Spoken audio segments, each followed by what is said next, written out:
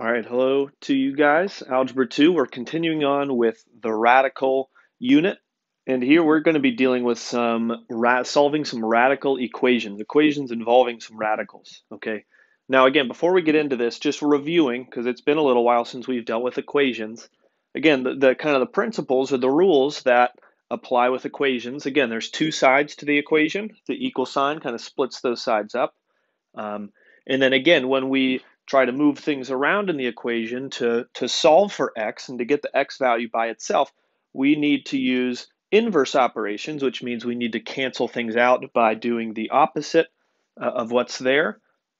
And then also we need to keep the equation in balance by doing the same thing to both sides, right? Because if we don't do that, if we just like minus 7 here to cancel that out, and then we don't minus 7 here, it's no longer an equation that is true.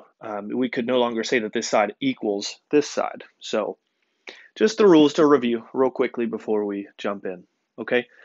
But again, just solving these, right? This is our first time seeing equations that have these radicals in there, okay? And so to be able to get the x all by itself, we need to figure out like, okay, how am I going to cancel out that radical? And so just, again, thinking about a radical and how we can cancel that. So if I said like the square root of 4 times the square root of 4, right? What would that equal? Well, that would equal, right, the square root of 4 is 2. And again, square root of 4 is 2. So I could say 2 times 2 equals 4. And I know you guys know that. But so again, I could say the square root of 4 times the square root of 4 is 4. Okay. But again, what's this? This is something times itself, right? So I could write this as the square root of 4 squared. Basically, I went through that just to show you that a square root and a 2 exponent, those two things are kind of opposites, okay? So a square root will cancel with the 2 exponent, or squaring it, right? And so you'd be left with just 4. Okay, and so that's what I'm going to apply to these problems, okay? So when I see a square root and I want to cancel that, I'm going to square it to cancel it. But I don't do that right away, okay? So when I look at number 1 here, okay, I see the square root of x plus 7 equals 15. And so I think about this, right?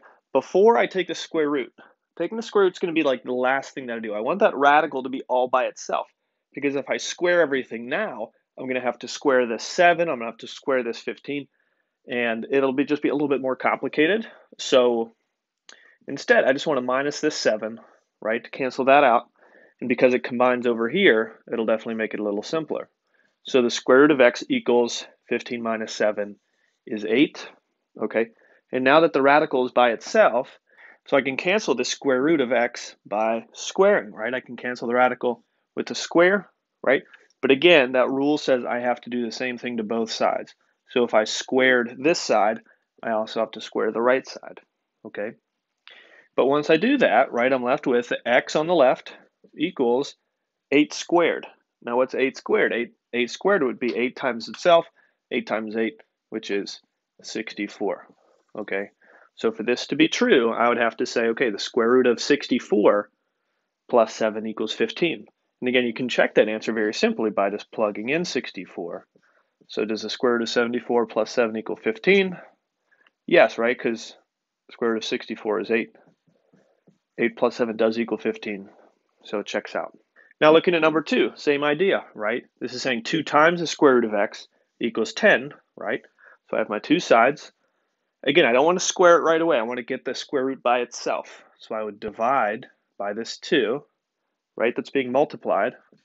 So I divide both sides by 2, and I would get the square root of x equals 10 divided by 2 is 5. And then I would square both sides, cancel out that square root. And so I would get x equals 5 squared is 25. Okay. And same thing, if I did 2 times the square root of 25, so the square root of 25 is 5, so 2 times 5 does equal 10, and it would check out.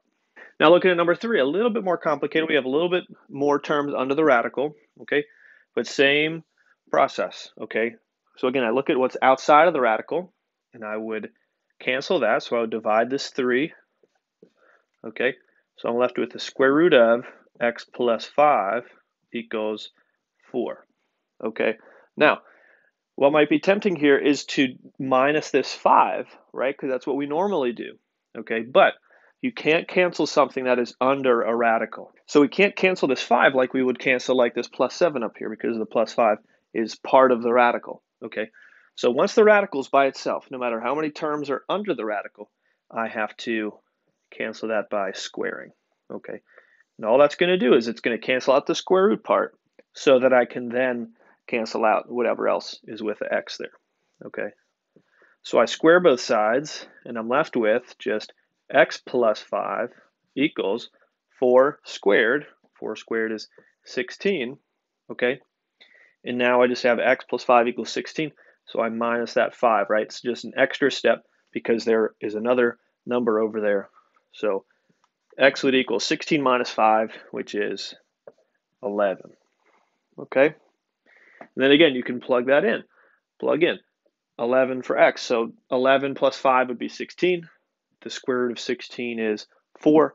And then 3 times 4 does equal 12. So it would check out. We can also deal with some problems with cube roots, okay? And so you could imagine what would cancel that out, okay? But the same idea. So we look at this, we find my equal sign that splits up the two sides.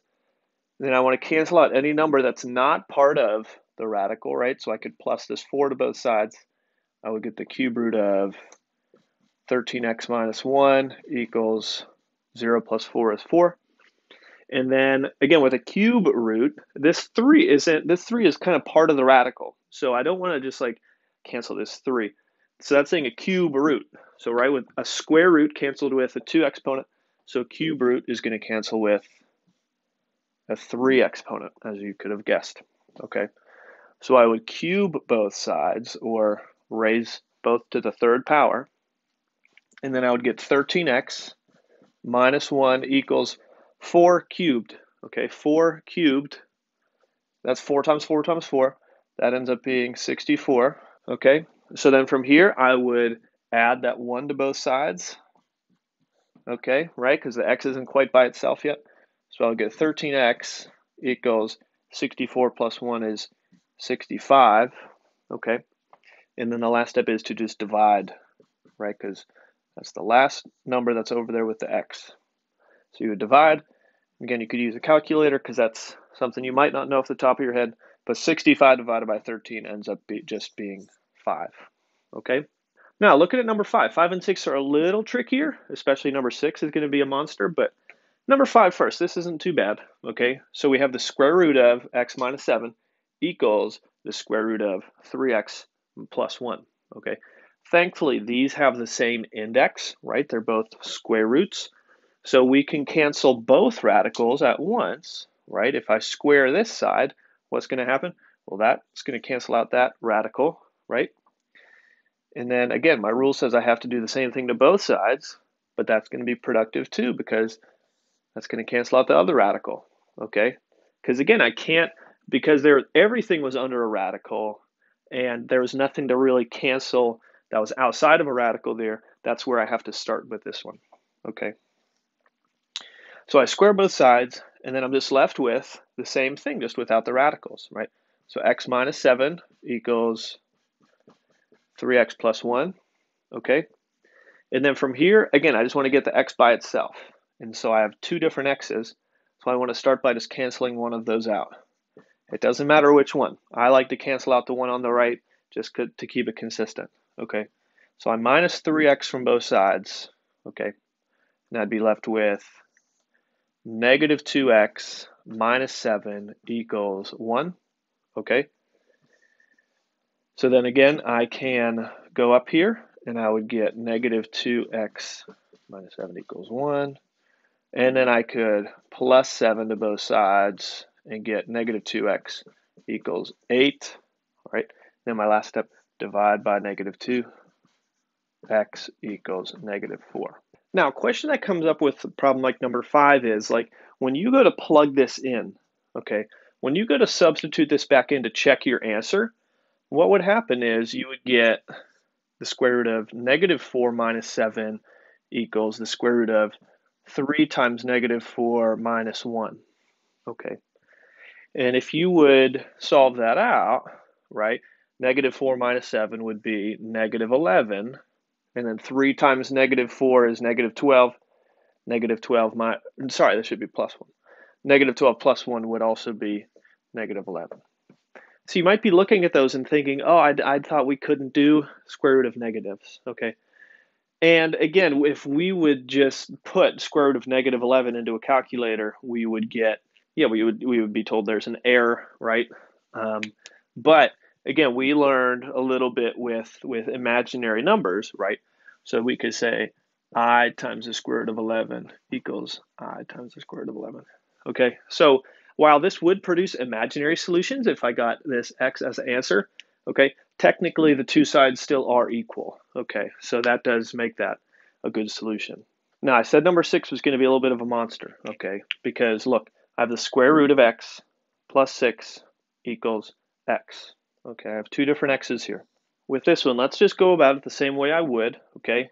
It's weird here because we can't really get an x all by itself when we have these two different x's, okay? So here's what we would do, okay? We still want to get rid of this radical because this radical of x isn't really helping me. It's making the problem a little bit more complex, okay?